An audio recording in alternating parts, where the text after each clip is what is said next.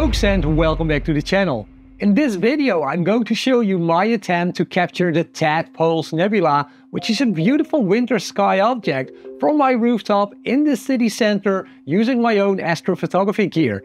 And to make things a little bit more interesting, I'm going to compare my results to remote imaging data of that same object taken under truly dark skies with a high-end astrophotography setup.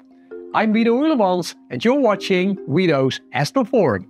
This actually all started out as my attempt to photograph this object in the Netherlands under dark skies.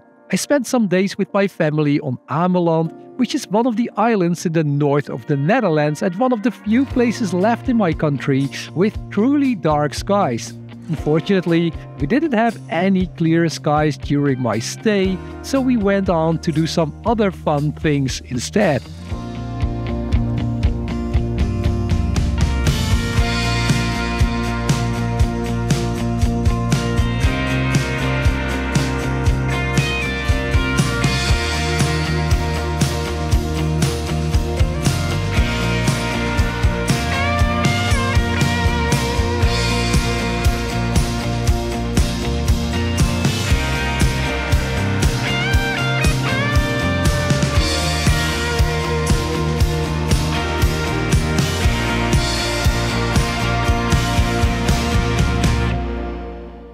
So of course, as soon as we left the islands and my kids were back at school, skies cleared up in the Netherlands. Just my luck. But anyway, we ended up having a great time over there, and for my Dutch viewers, I strongly recommend visiting one of the Waddeneilanden, or the Frisian Islands as they are called in English, as they are among the last places in our country with truly dark skies. Anyway, let's continue the video.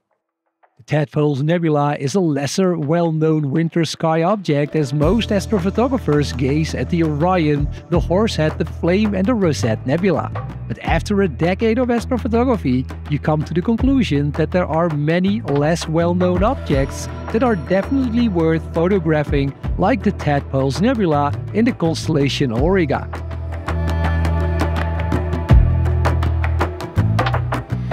Auriga is a bit higher in the winter sky as compared to objects in the constellation Orion, which means less atmosphere to deal with if you're in the northern hemisphere like me. The Tadpoles is about 12,500 light-years away and is 100 light-years across. It's part of a larger star-forming region that's also home to the nearby flaming star Nebula. If you followed me on my YouTube channel, you probably noticed that I've fallen for the ZWO ecosystem with this particular astrophotography rig.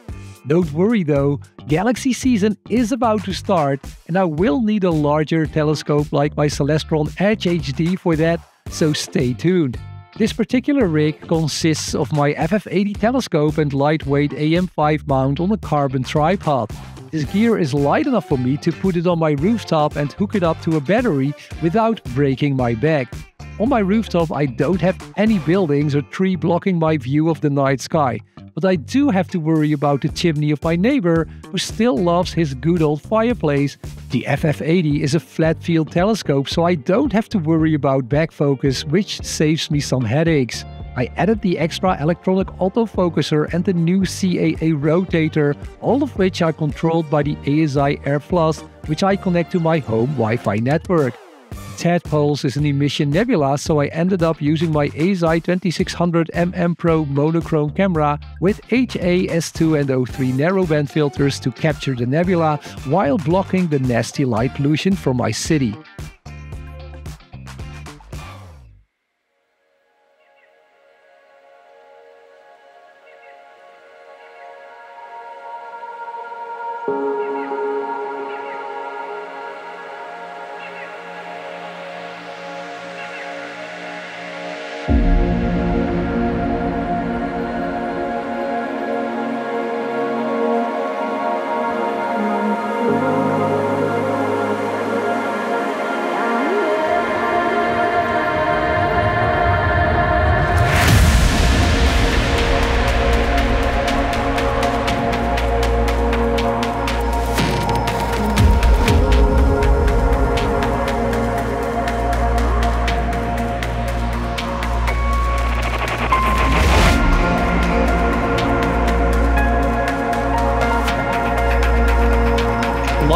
pollution.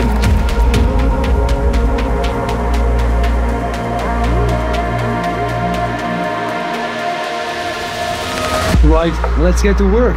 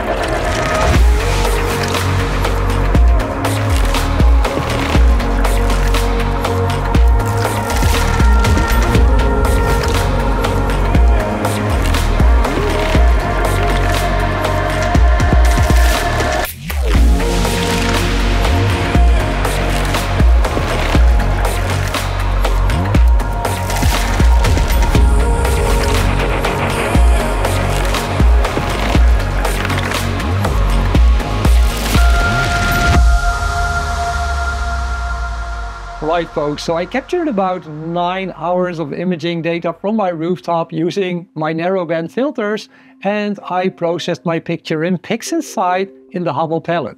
Now, as promised, I also processed the picture of the Tadpoles Nebula using remote data from a dark sky site in southern Spain, and that data comes from a service called Telescope Live.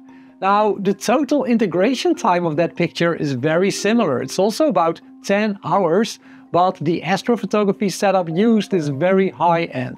So the telescope used was a Takahashi FSQ 106mm, and the camera used was a whopping 61 megapixel QHY600 monochrome camera with some very high-end Astrodon filters.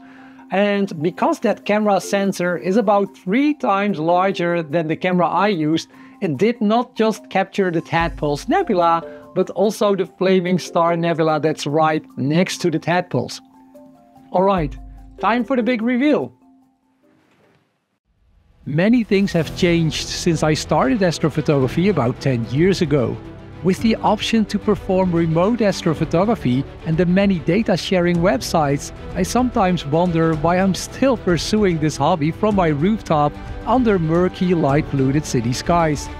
For me, there's something special about setting up my own astrophotography gear and the anticipation of a clear night. I still get that sense of excitement when that first sharp image of an object appears live on my screen, and I just know that object is out there, right above my rooftop. Combating challenges like city light pollution, solving technical problems, or even smoke from my neighbor's chimney make that final picture feel all the more rewarding. For me, astrophotography isn't just about the picture. It's also about the experience and the problem-solving journey.